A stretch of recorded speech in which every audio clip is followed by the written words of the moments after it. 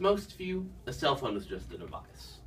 Something that you can buy on Craigslist, sell on eBay, or stay at the AT&T store at midnight to get the newest iPhone. But, in fact, a cell phone could be more than that. A cell phone can save your life.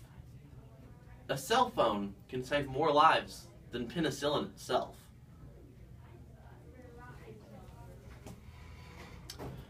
To most adults, cell phones are the biggest distractors of the teenagers of today.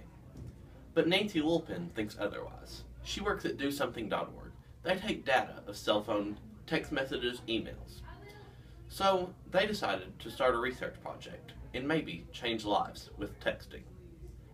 The Text That Saved a Life by Nancy Lilpin. 3,339 text messages. That's the average number of text messages that the average teenager sends in 1 month.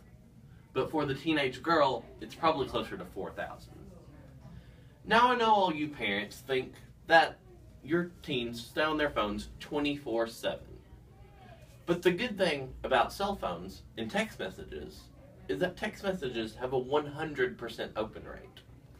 If you text your daughter and ask her when she's going to be home for supper and she doesn't reply, she sure as heck opened it. And parents, if you text your sons about when they're going to be done for football practice and he doesn't reply, he definitely opened it. See, text messages have a 100% open rate.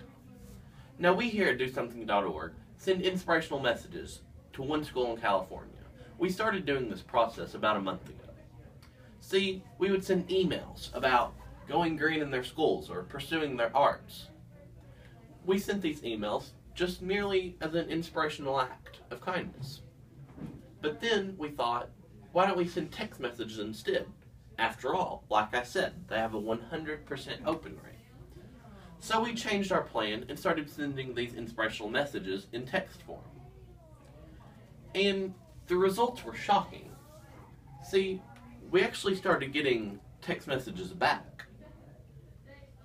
It was a desperate cry for help what we were getting. We didn't even realize what we had started. We got replies like, "The boys at school call me faggot. I can't walk through the halls without being made fun of."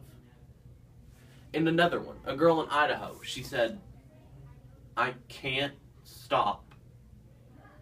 I can't stop cutting myself. My parents found out, so I had to stop. But I just started back again. Help?"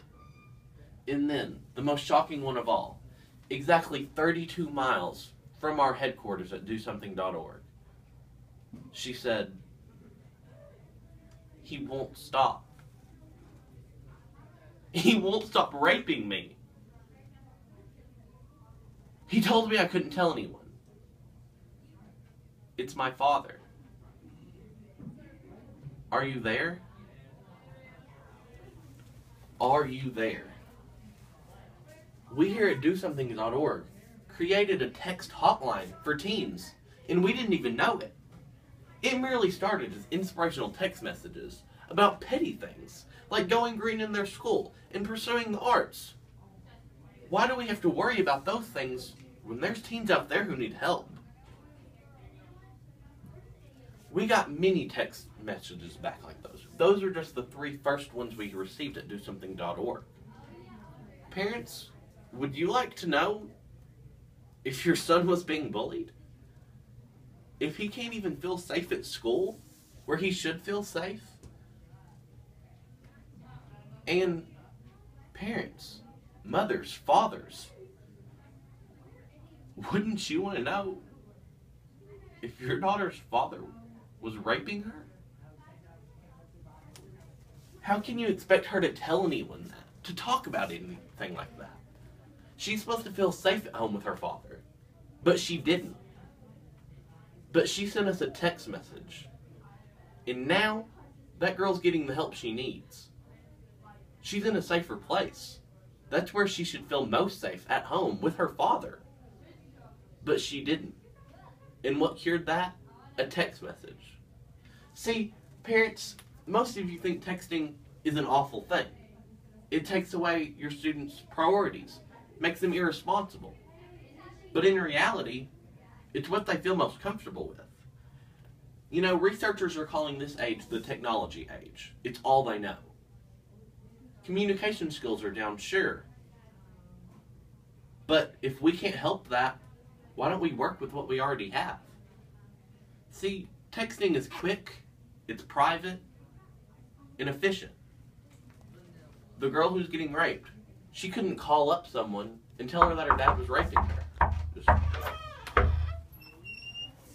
We're playing the video. I was just saying, hey. And now I have to stop and restart. I was just gonna say, hey. Alright.